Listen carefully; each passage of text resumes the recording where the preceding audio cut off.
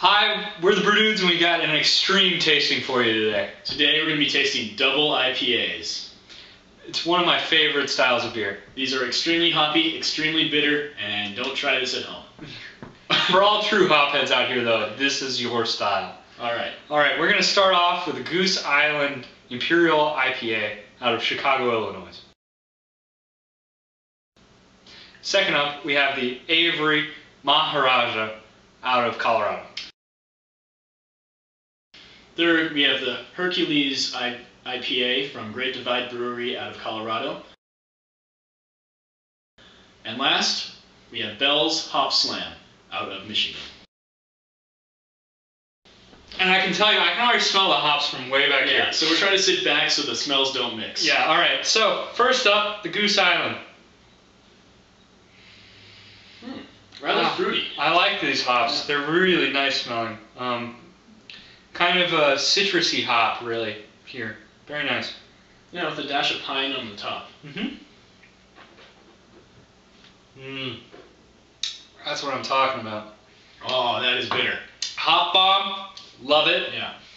The malts come through in the end. Save my tongue. Yeah, it doesn't overdo it. It still balances out for the style, and great beer. Yeah, I mean, it's mostly sort of fruity. I'd say some grapefruit in the hops. It's nice. Yeah, it's all citrus. Yeah. With a little bit of pine, and the malts come through in the end. Really great. All right, now we have the Maharaja. Kind of a not necessarily citrus sweet, but definitely some. I'd say definitely very grapefruity on that. Yeah, it's got some interesting fruits like peaches and things of that nature, as well as the citrus hops.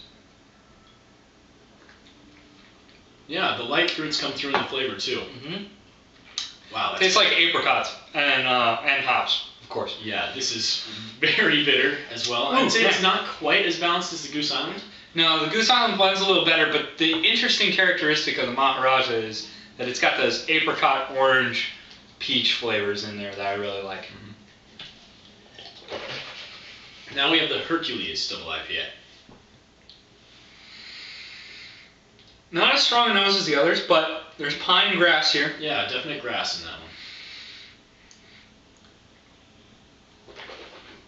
one. The pine really comes through in the taste. Yeah, and it's stronger on the malts. It relieves your tongue faster than the other two. Yeah, but I'd say piney hops pretty much come throughout the whole thing. Yeah, I'd say piney hops is the story here. It's the best blended because it saves your tongue, but the hops come in the beginning and cut the taste of any really strong food that you happen to be eating this with.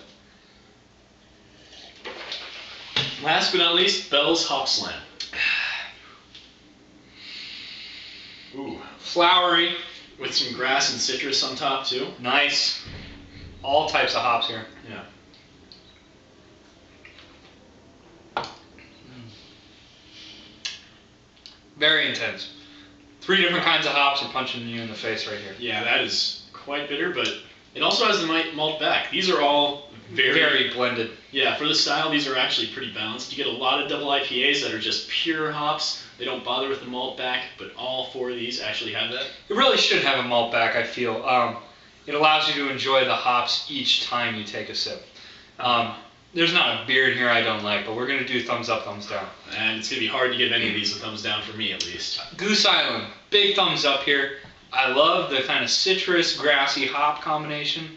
It's also very well blended with the malts in the end. I think it is very good. Yeah, I'm giving it a thumbs up as well. I'd say I think that is actually the most balanced for the style, and it is excellent beer. The Avery Maharaja, I'm going to give a thumbs up as well. Interesting fruit characteristics are the story in this beer. You should really give it a try because you're not going to taste another IPA like this. Yeah, I'm also giving it a thumbs up. I don't know any other double IPAs that taste with the same sort of hop flavors that this one gives, and it is excellent. All right, third, we're going to do the Hercules. That is a thumbs up from me. I love grassy, piney hops, and that has this in spades. But it is easily the most malty of all 4. So I'm going to say big thumbs up, especially if you like grassy or piney hops. Yeah, I'm also giving it a big thumbs up. It is very piney. I caught that more than anything, and it is an excellent beer. Hopslam, I'm giving a huge thumbs up because it has flowery hops. piney hops, grassy hops, and even citrus hops. It is a hop lover beer. If you love any kind of hop, it'll be in this beer. I guarantee it. Yeah, I give that one a huge thumbs up. It's hard to choose a winner for the day, but I think that one wins it for me. It's just just a lot of hop flavors, very still balanced, but very intense as well.